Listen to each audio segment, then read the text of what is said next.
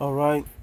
I'm start first by giving all praises and glories unto Yahweh by Hashem Yahushai by Hashem Harakakwadash. Double honor to the elder apostles and elders at Great Millstone who rule well. And greetings, salutations, and blessings unto the hopeful elect that give their life in all diligence to get their salvation. Shalom unto you. All right, I got a quick lesson, man. You look at these church pastors the other day on TV.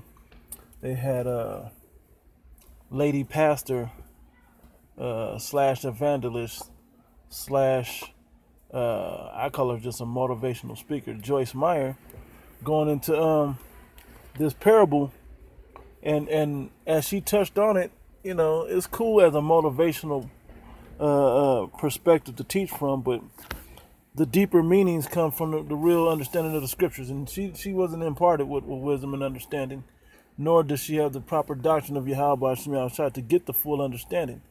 Besides the fact that she's an Edomite, I figure she's an Edomite, I guess. You know, I don't know, white lady.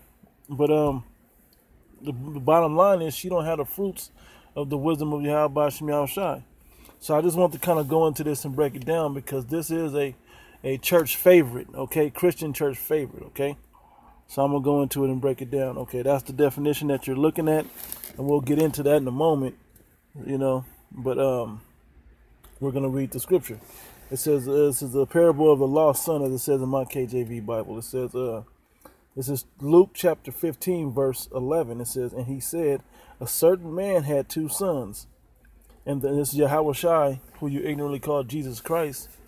That's his real name in the Lashwan Quadash, or the Paleo Hebrew tongue. Okay, that's how you say his name in real life. Yahweh Shai, which the Heavenly Father's name is Yahweh, not God, not Lord, not Yeshua, not Yahweh, Jehovah, none of those, okay? And there was no letter J back then, okay? It didn't come to the 1600s. But just to if you're tuning into this video, understanding that will get you in a nice further place with this thing, okay? Understanding that perspective of things. 1 second. All right. So it says, and the younger of them said to his father, Father, give me the portion of goods that falleth to me. And he divided unto him his living. Yeah, you know, an inheritance. Father, give me my inheritance and I'm going to bounce. It says, and not many days after the younger son gathered all together, he took his journey into a far country and there wasted his substance with riotous living. Okay, it says prodigal or wasteful. Now, when we go into the word prodigal, it says, let me throw the word out there. Prodigal.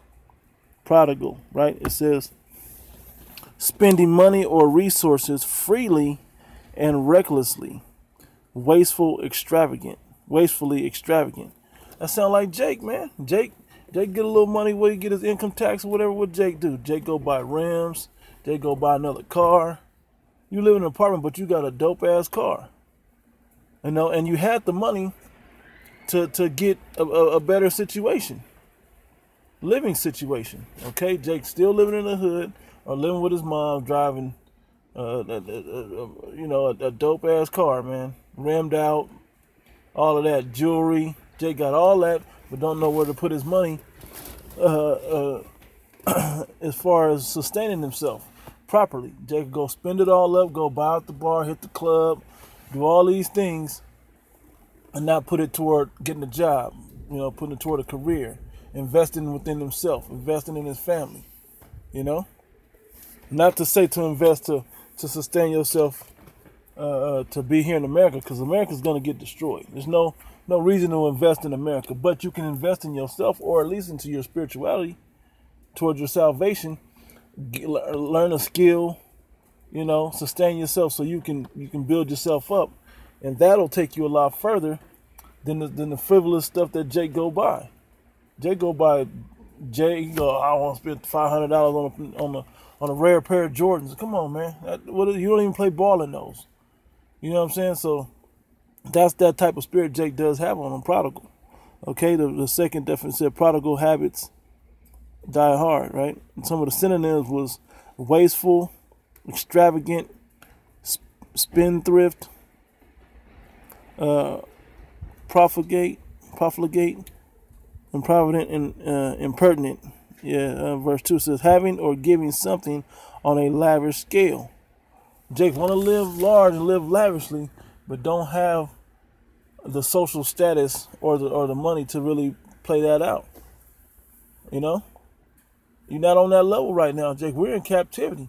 We're on punishment from the Most High God. We didn't obey His statutes, laws, and commandments, so we have these curses on us that we're never going to get on that level until we come back to the Heavenly Father, or He redeems us back through His elect. Okay, foremost through Yahweh Shai. Okay, our Lord and Savior. All right. I said a person who spends money in a reckless, extravagant way. All right, now that's what he did. He went out there and bought the bar out, had his women, and he went out there and did all those things. But this prodigal son or lost son is gonna it should educate you or give you wisdom on many levels, not just about reckless living. Okay. And Joyce Meyer in particular, the angle that she played with this was the party angle with the father, how the father looked at it. But we'll get to that. It says, and when he had spent all, there arose a mighty famine in the land, and he began to be in want. He was broke, he needed something, he said, and he went and joined himself to a citizen of that country, and he sent him into his field to feed swine, gave him a job. And he would fain have filled his belly with the husks of the swine that the swine did eat, and no man gave unto him. And when he came to himself, he said, how many hired servants of my father's house, and my fathers have bread enough to spare, and I perish with hunger. My father had plenty of, and his servants have plenty of food, but I'm gonna perish from hunger. And my father has good money, good food. His servants eat well, and I'm gonna die of hunger. That don't make no sense. It says, I will arise and go to my father, and will say to him, Father, I have sinned against heaven and before thee, and am no more worthy to be called thy son. Make me as one of thy hired servants. Now here is where the spiritual tie-in that Joyce Myers didn't even attempt to go into. Okay? The father is who? Yahweh, the Most High God. And who is the servant? It's Israel, his chosen people, Israel. When we left and gathered up all our things, and we left, when you go to I'm going to go there, the book of Hosea. Bear with me 1 second. The book of Hosea. Let me get to the point. When the Most High did away with us and turned His back on us, that was us leaving to be joined on to these other gods, okay? These other deities that are no gods. These other idols, okay? So I'm going to jump to the point that I want to hit real quick. Let me go to Israel's like a comely woman, right? So I'm let's see, Hosea 2:2, it says, plead with your mother, plead, for she is not my wife, neither am I her husband. Let her therefore put away her whoredoms out of her sight, and her adulteries from between her breasts, in her heart, in her loins. Lest I strip her naked and set her as the day as she were born, and make her as a wilderness, and set her like in a dry land, and slay her with thirst. And that's what happened to the prodigal son, but that's what happened to Israel, you so-called Negro, Latinos, and Native Americans. That's the sense of the curses being on you, and without the blessings of Yahweh. Okay? Because He kept us sustained in a beautiful country, in our chosen land, with Israel, which was in the land of Canaan before it became our land. He kept us fed, He kept us blessed. We were mighty in war. Time of King David and the time of King Solomon, there had not been another country to live on that type of level like we live, okay? But then what do? We joined ourselves unto all these other nations and their idols, and we get destroyed. Okay, and these other nations have run through us. Okay, because we played the harlot with them. Okay, and that's what the prodigal son's talking about. Let me keep reading a little more.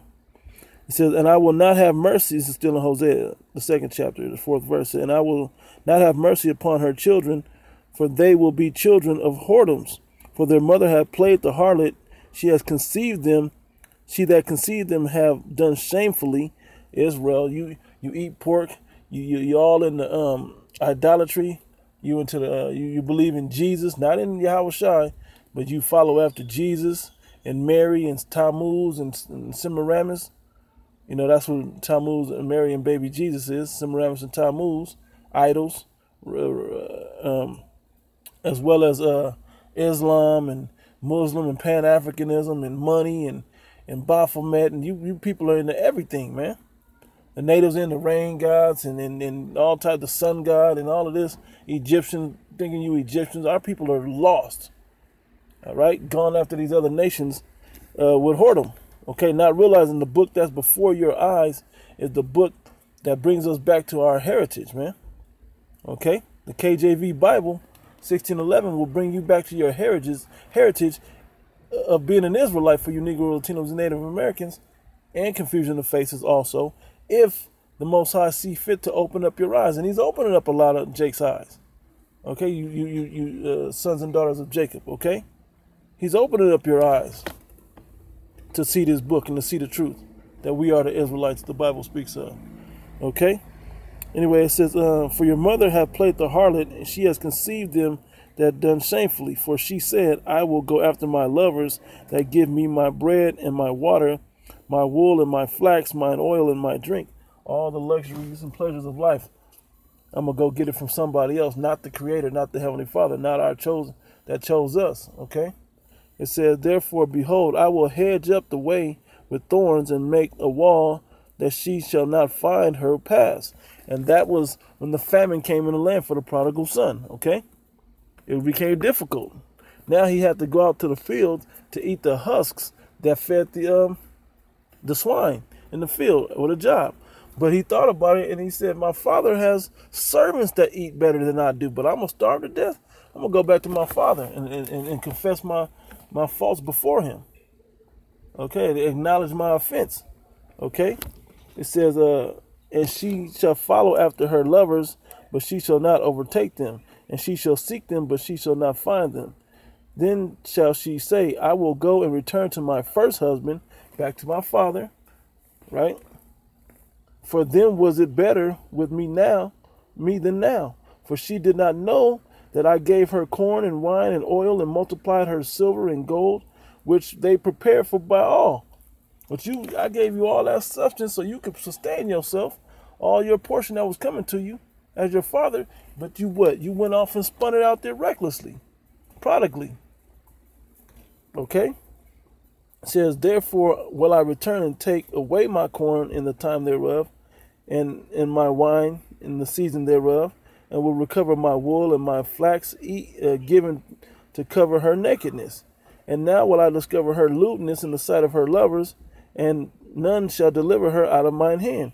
And that's what the Most High is doing right now. Nobody can save us out of this. The Most High is destroying us, and nobody can save. You look at the condition of our people today, and you can see how destroyed the Most High has allowed us to become. How he is, these curses is all, we're draped in these curses. We're beaten all the day long with life. Okay? And our people have no knowledge, wisdom, and understanding of anything but wickedness and BS. Okay, you think I'm deep, I'm conscious, I'm my deep black consciousness, my sister, Jehovah Jireh. You're going to all of these other religions and trains of thought that's so far from the Heavenly Father. You still lost. You might as well be a damn Satan worshiper. Okay, that's how far off all these other doctrines are away from Yahweh Shem Yahushua. Okay? But when you hear about Yahweh Shem Yahushua, a lot of you people, 2/3 of you, scoff at him. and scoff at the idea of the Heavenly Father and the responsibility that you now have to serve to be with the Heavenly Father. And that's why he's going to destroy you people. Okay? Now I'm going to go back. Let me go back to Luke, into the parable itself. It says back in Luke 15 verse 18, I will arise and go to my father, and I will say, Father, I have sinned against heaven and before thee, and am no more worthy to be called thy son. Make me as one of thy hired servants. Humbled himself. Okay? He acknowledged his offenses and humbled himself. It says, and he arose and came to his father, but when he was yet a great way off, his father saw him and had compassion and ran and fell on his neck and kissed him. And the son said unto him, Father, I have sinned against heaven and in thy sight, and am no more worthy to be called thy son. He fulfilled that, even though his father had compassion upon him. He still acknowledged his offenses to his father and humbled down. But the father said to his servants, Bring forth the best robe and put it on him, and put a ring on his hand and shoes on his feet.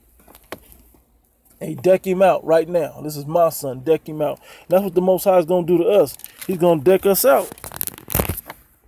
He's going to jewel us up and deck us out. How? First with these newly created bodies, these extraterrestrial bodies first.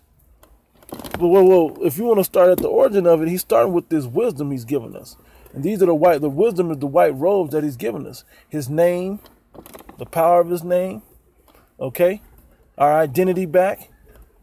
That's how he first decks us out, all right? Then he's actually going to give us spiritual power with these new bodies when we come out that chariot, okay?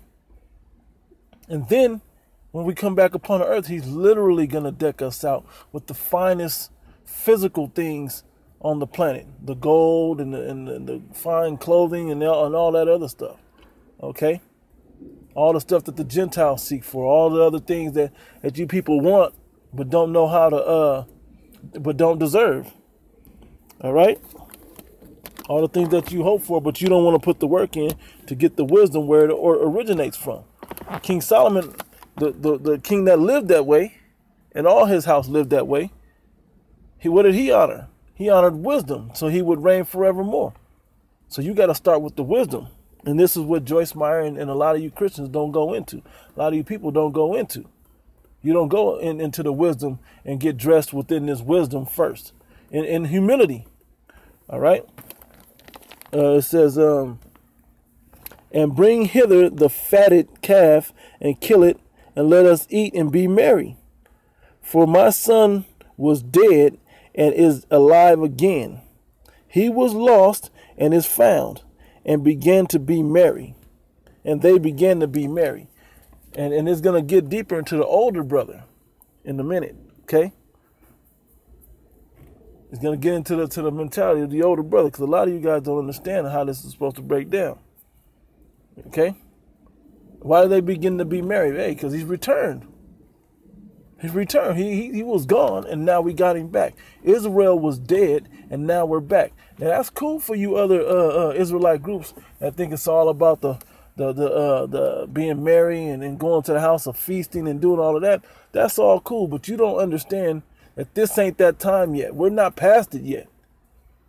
When we get into those chairs and we come back down and we get into the kingdom, that's when we get there. When we get back to the Father 100%. Not just knowing that we can go back to the Father. He wasn't merry when he said, now I need to go back to my Father and humble down, and hopefully he'll have mercy upon me and I'll be like his servant. That's where we're at. We're not back to the Father yet.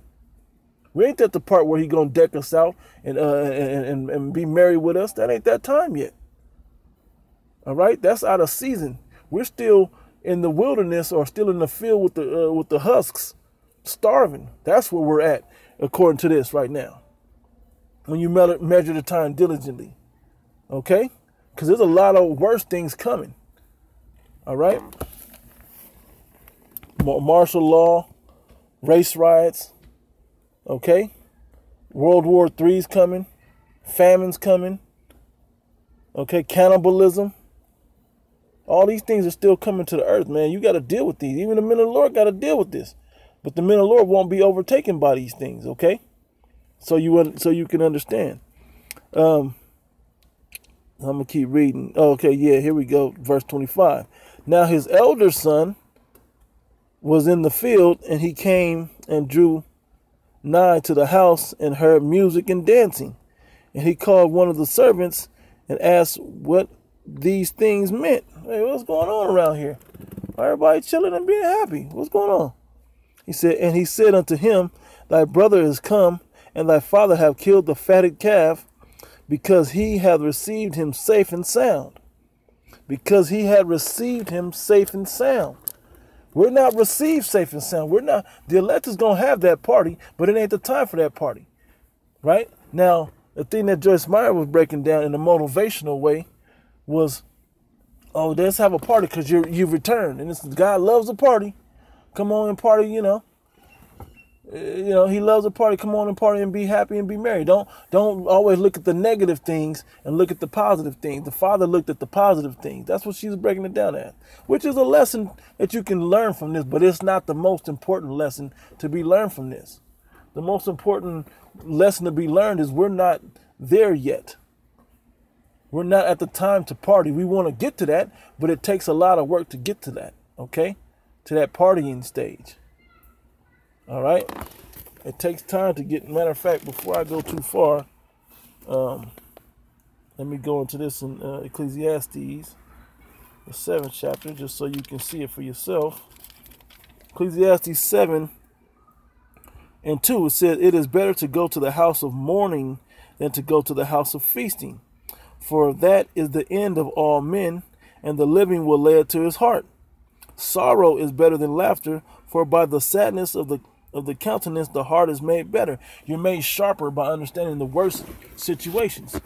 But you can enjoy and rejoice, but you gotta still stick to that. You can't, like some people don't want to deal with no negativity. All positive love only and whatever. Man, that's BS. That's not balance. Life comes with balance. But the way you look at it is important that you keep a positive outlook on it. The positive outlook is even when I go through something bad, the Most High is teaching me something. He's giving me another opportunity to teach me something. And whom the Lord loveth, he chasteneth, okay? You go into, I believe that's Hebrews, the 12th chapter. All right? Whom the Lord loveth, he chasteneth. All right? Remember that part. Okay, now let me jump down. Verse 4, it's still in Ecclesiastes 7 and 4. The heart of the wise is in the house of mourning, but the heart of fools is in the house of mirth. Okay? Now let me go back. I had that. I didn't have that for you. Okay, let me go back. This is back in the book of Luke. All right? But we're not in that time yet, is the point. She breaks it down. So, yeah, you got to be positive, and he loves a party. We're not at that partying stage yet. Joyce Meyer's thinking there's going to be a rapture, and nobody's going to get touched, and happy clouds and white Jesus coming down to pluck people out and give them the rapture and clouds and rainbows. And hell, that ain't about to go down, man. Not like that. Okay? When Yahushua returns, he's coming back with a vengeance, man, to kill the 2/3 and to set the world aright and get rid of the wickedness off the planet. He's going to take the Edomites out of their power structure. He's going to subdue all the nations of the earth, all the other nations that have any type of power. So he's going to subdue you. All right? When I say subdue, he's going to kill you and take the power from you to where you humble down. And you come in and you deliver all your substances and goods to him. Okay? You're going to walk them right into the kingdom of heaven. All right? Reading on verse 28, it says, and he, this is back in Luke 15:28. It says, and he said and he was angry and would not go in. Therefore came his father out and entreated him. The older son, like, hey son, come on into the party, man. Your brother back, we chilling, man. Come have a good time with us. Right?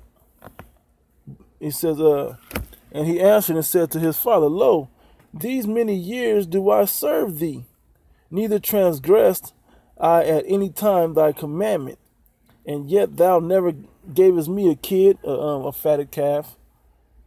It says, that I might make merry with my friends. Jealous. He got jealousy in his heart, man.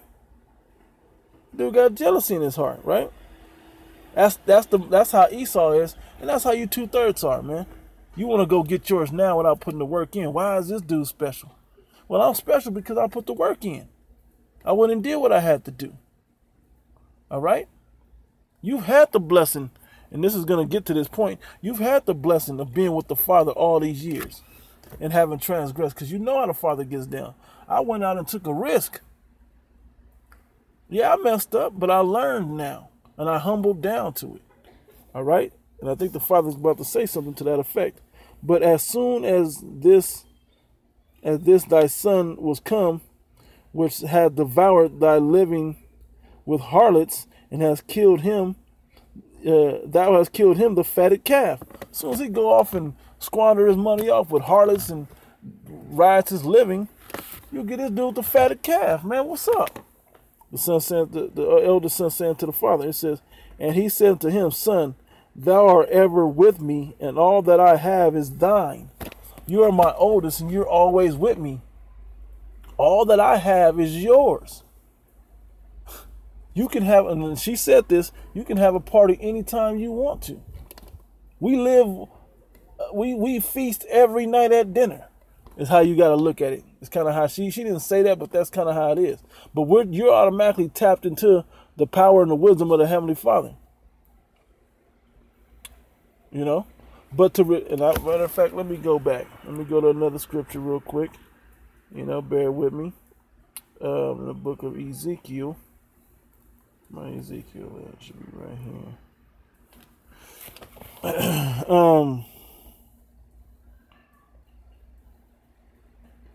Let me see if I can find a good one.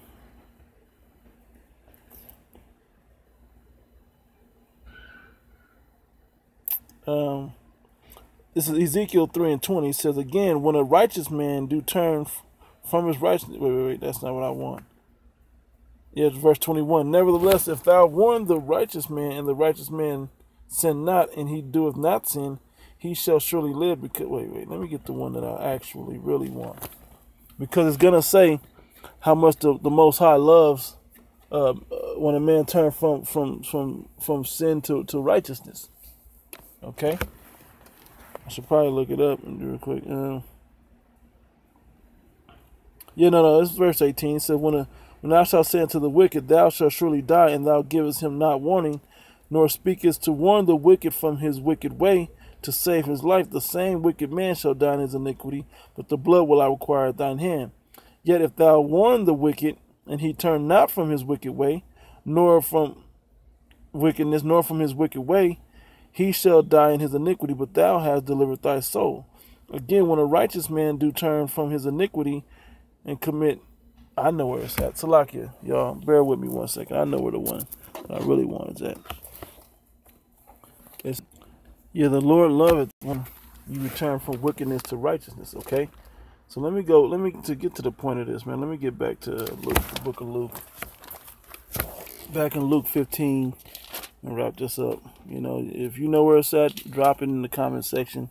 Lord loveth when you return from wickedness to righteousness. I don't really have the time to put all into this in this lesson, but you guys understand the point of that. Anyway, it says let me go back to verse 31, Luke 15:31. And he said unto him, Son, thou art ever with me, and all that I have is thine. It was meet that we should make merry and be glad, for this thy brother was dead and is alive again, and was lost and is found. Okay, we're back with the Father, which means we have the guidance when we're with the Heavenly Father again. He can correct and get us back where we need to be and get us back into the righteousness. But it starts with the wisdom of Yahweh Hashem Yahushai. It starts with being in the presence of the Father. Okay? And for the brother to be jealous and to be envious and to be angry, you was living good. Yeah, you had to work, but he's coming back to work too. You know, he went off and partied and lived it up, but now he's back and he understands how hard a living it was. And he was damn near about to die from starvation and homeless and without work, And then he didn't spun up all his inheritance as well. Okay? For you that can't see it on a spiritual level, the spiritual level of it is that he's back with the Heavenly Father, man, and the wisdom of it, because he's living right there with him. That's something to rejoice at. So we're going to rejoice being back with the Heavenly Father. We rejoice with having the full understanding of this wisdom and these prophecies. But we cannot rejoice yet, man. We still got to go and push this word out till we get our salvation. Okay, that's the better understanding of the prodigal son breakdown. Not just, it's okay to party. God loves a party, son. Yeah, I'm here to party for you because I want you to feel good. And then the other son, why are you mad? Come on into the party and have a good time. We'll throw you a party next week. That ain't what this is about. That ain't what this is about. The parable of the wedding and those that couldn't get in. The older brother didn't have the right mentality to get in. But because he was with the father got his mind right to get in there. That's another way of saying when the Heavenly Father writes these statutes, laws, and commandments in our hearts, well, we're going to live it perfectly. Okay? That's what there's something to rejoice with. That's us being back with him and deserving that party to rejoice and to make merry. Okay? But that time is not yet. We got a lot of bad coming first before we get to that. Okay? Martial law, race riots, the economic collapse. Okay? Famine. And when famine comes, the cannibalism, people gonna really. You watch these movies, The Road. You watch Book of Eli and movies like that. People gonna chase you down to try to kill you and eat you. Okay.